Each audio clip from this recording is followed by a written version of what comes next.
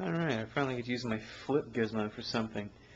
So, I've got a small Arduino project running now.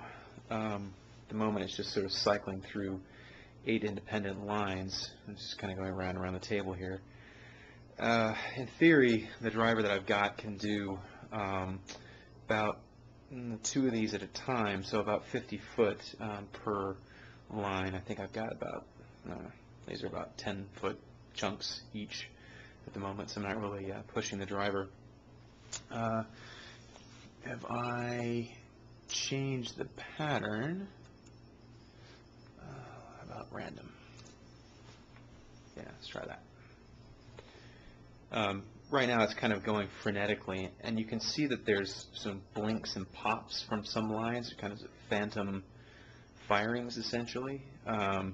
That's not intended, and that's got something to do with the electronics that are driving all of this.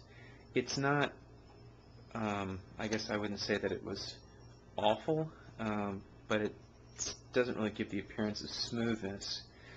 Another thing that's going on is I have the speed really cranked up, so between shifting. So, that kind of slows it down to something that's a little bit more, a little bit less frenetic, I suppose. Let's see.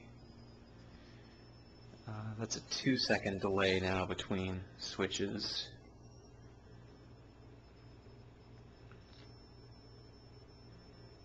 And that's a little more chill.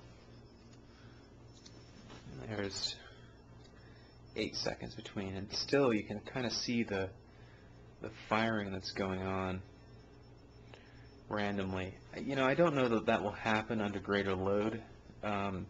It might or might not. But anyway, so there it is. A couple of relatively inexpensive Arduino parts. Yeah, it's not bad.